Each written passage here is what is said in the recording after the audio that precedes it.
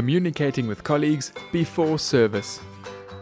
You now have a great understanding of body language and the bad habits to avoid in front of guests. In the next 3 lessons, we'll take a look at communicating with colleagues by looking at the following key points.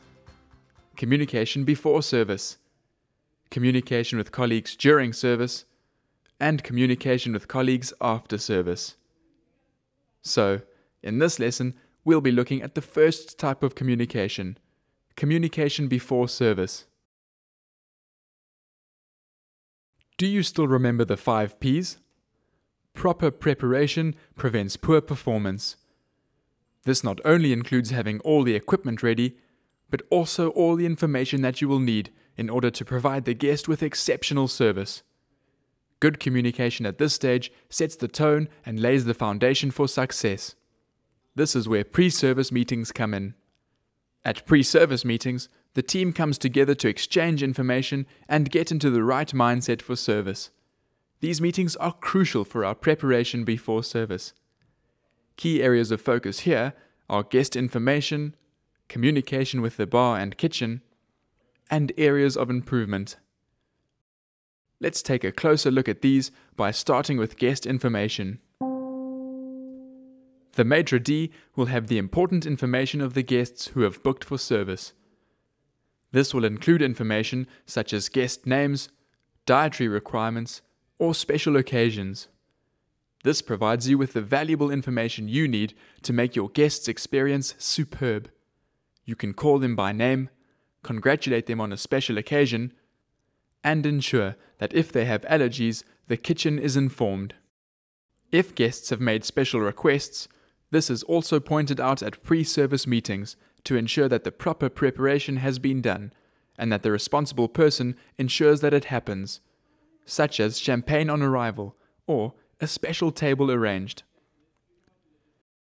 There may also be returning guests who you've served before. If so, you can share any information you remember, such as whether they drink still or sparkling water, or which type of coffee they prefer. This way, even if you're not the one serving them, they will still receive personalized service. This is the level of detail that elevates service to a 5-star level. The second area of information is from the kitchen and bar.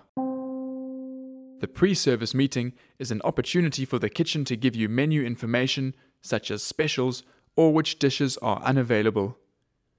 It's very important that you take careful note of this information.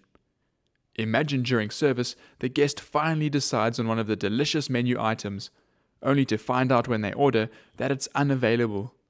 They will be terribly disappointed. The kitchen may also have specific dishes which they would like you to promote for that service, and they will tell you which dishes these are during the meeting. During the meeting, the bar can also let you know about wines that pair well with the specials and if there are any beverages unavailable. Lastly, ideas and areas for improvement.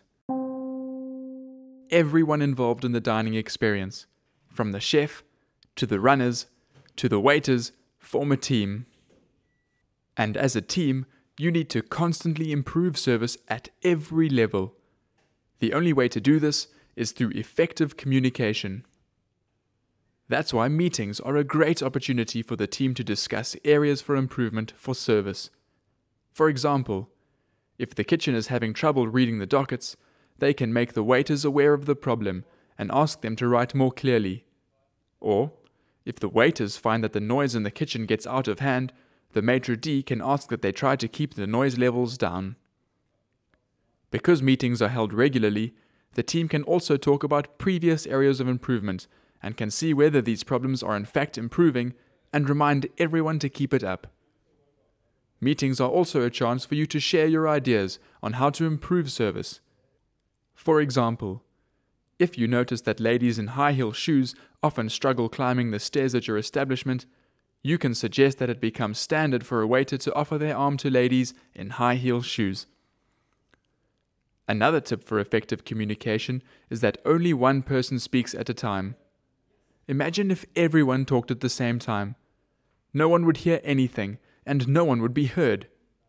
So, if someone else is speaking, listen and keep quiet. This shows that you respect your colleagues and goes a long way towards building a strong team. So to recap, at the meeting before service, the important areas of communication include guest information, communication with the bar and kitchen, and ideas and areas for improvement. Good luck using these points to improve communication at your next pre-service meeting.